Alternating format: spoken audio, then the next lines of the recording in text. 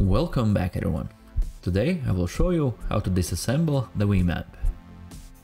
I recently bought it and there seems to be different hardware versions of this amp. I wanted to know which one did I get. From the outside it looks premium and feels solid. I think that they are using the case as a passive radiator. Let's see if I'm right.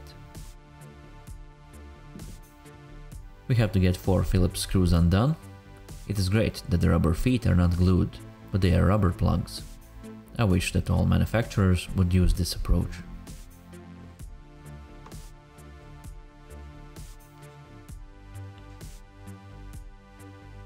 Take a screwdriver and undo 4 long Phillips screws.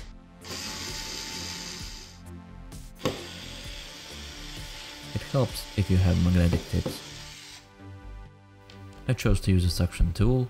I did not want to damage the plastic cover. When removing it, be careful not to pull too hard, because there is a Wi-Fi antenna attached to the cover. I used a wooden picking tool and removed the glue from cable. And carefully removed the Wi-Fi antenna.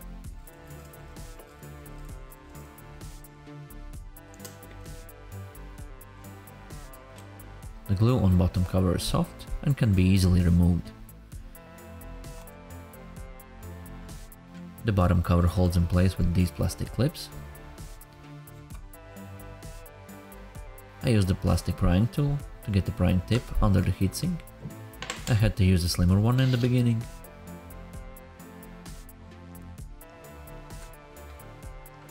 Then lift up the heatsink and go around the perimeter.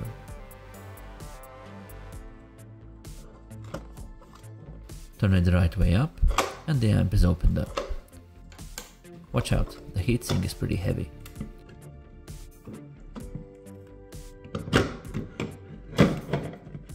Carefully remove the aluminum enclosure.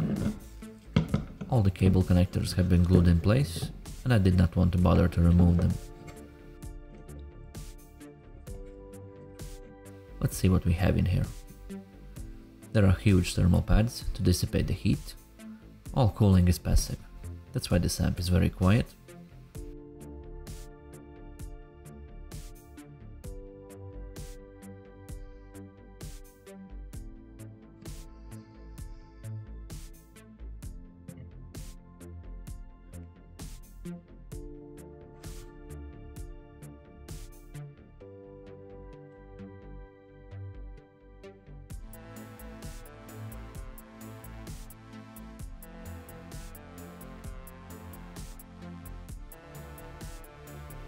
In the software it showed that I have PCB version 2, and the same is visible on the back of my mainboard.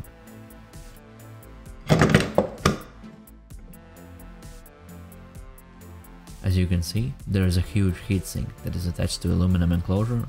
It's being used for cooling purposes. And that's it for today. See you in our next videos. Good luck everyone.